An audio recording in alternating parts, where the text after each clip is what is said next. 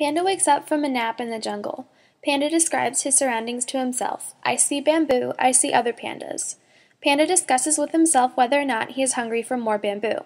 Panda suggests that if I tumble over to that tree, then I can eat bamboo. Panda predicts he will be even more hungry by the time he reaches the bamboo. On the way over, Panda sees a tree and Panda decides to construct a plan on how to climb the tree. He takes a piece of wood from a nearby tree and sketches a graph and the approximate location of the banana that he has his eye on. Panda doesn't normally like bananas because, well, he is Panda, but this banana just looks so much more interesting than the bamboo.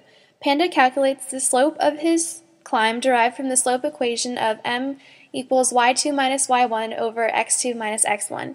He is applying the mathematical skills he learned in Panda School, where he also learned the importance of showing every step of one's work after defining the problem. He plugs in the numbers into the equation and solves for m, which stands for slope. After analyzing his work, he deduces that the slope of his climb is too high, especially considering how tired he is. Luckily, Panda designs a new plan. He will take a long stick and whack at the branch so his desired banana will fall to the ground. He estimates that with about 10 whacks or so, the banana should fall down. Panda compares his new plan to his old plan and determines he likes this one much better because it requires less physical activity, and heaven knows, Panda really just wants to eat his banana and then sleep. He evaluates for a second exactly how much he wants the banana in comparison to how much he wants to sleep, and distinguishes that he wants the banana more than sleep at this given moment. On the same piece of wood, Panda lists the steps needed in order to get the banana for future reference.